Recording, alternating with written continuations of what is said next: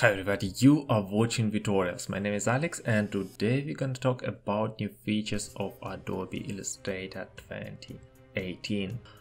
30 years is the second youth. It's so true for Adobe Illustrator. This year you would enjoy the new, more smooth experiences like never before. I test this version with a common and most demanded task such as 3D. They are running amazingly fast and almost instantly. I even thought to redesign some of my previous tutorials in this version of Adobe Illustrator.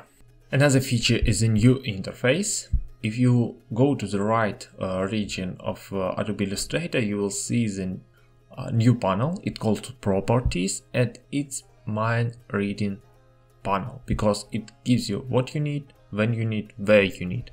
For example, if I select the text, it will give me a character panel and then I can expand it to obtain the full control over my text. If I select the shape, it will give me the shape properties and including this quick action to really customize my shape. For example, I can offset the path within this properties panel, or I can click on this further control for these three dots and control the number of sides, rotation angle, radius and corner radius within this properties panel. And if nothing is selected, you can control the artboard.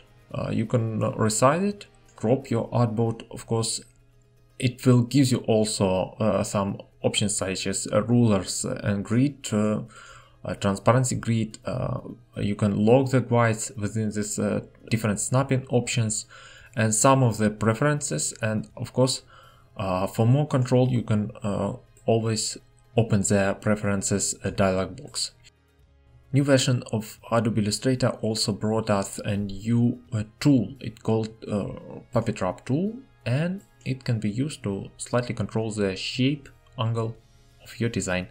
For example, if I place the node here, now I can drag this node and reshape my character.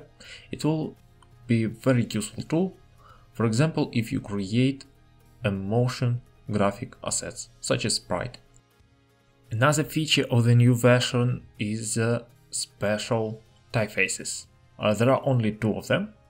First is the Trajan color. It has a mixed appearance.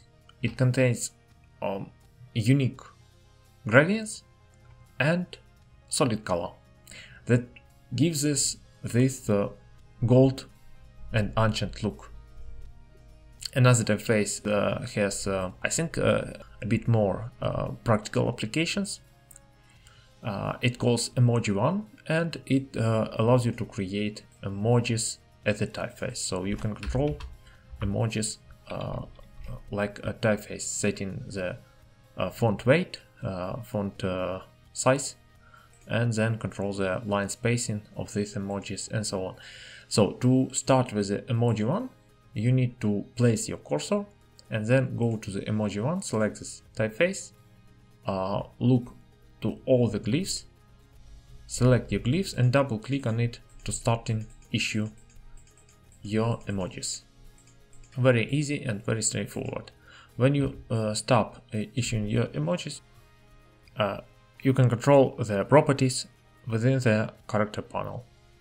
And the last feature that we have in 2018 is very straightforward. It's a feature of typography called variable font. The concept is simple. It allows you to create dozens of variations within single typeface.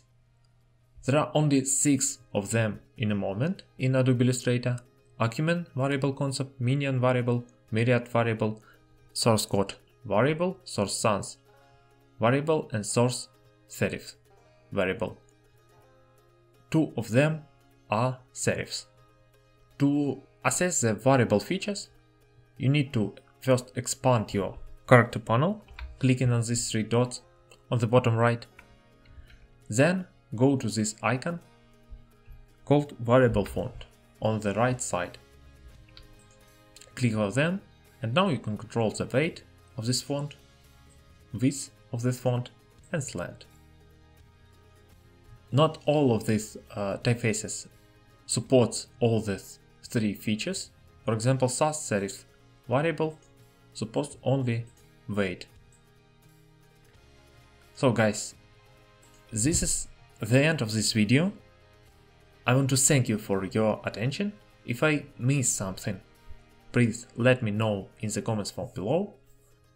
Don't forget to visit Vitorials.net for more Adobe Illustrator tutorials. Thank you for watching, have a nice day.